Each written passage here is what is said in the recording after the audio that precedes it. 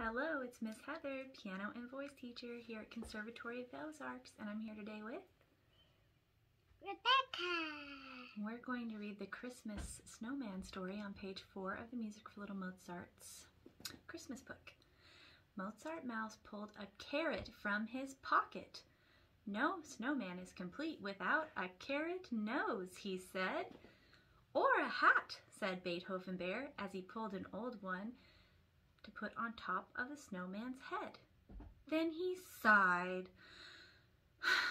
"I wish I had a warm scarf to share with the snowman. He looks cold." "Maybe those boots will keep him warm in the meantime," said Mozart Mouse. They both giggled at the thought. Can you giggle? Because the snowmen have chilly toes. No, they don't have toes.